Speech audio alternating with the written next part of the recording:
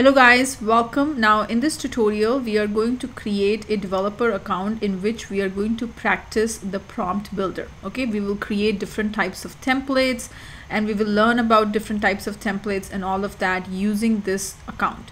So in order to create an account, this is the link and I will be adding this link to the lecture, so please check out the section, resources section here, and I'm going to provide my first name, last name, email address is going to be info@mytutorialrack.com, job, let's say something, whatever you want to put it, company name, if you don't have, you can put ABC XYZ, doesn't matter. And here I'm going to say prompt builder 3@mytutorialrack.com, and I'm going to click on checkbox and hit sign me up.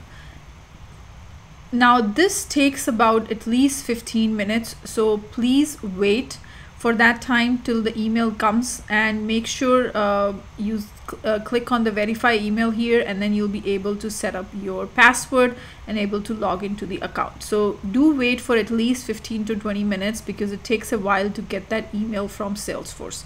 So I'm going to pause the video and we'll wait for the email to come.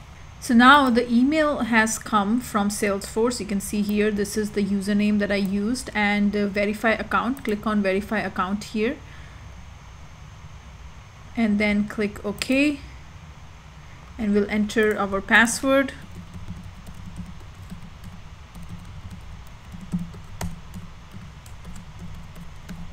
And do change password.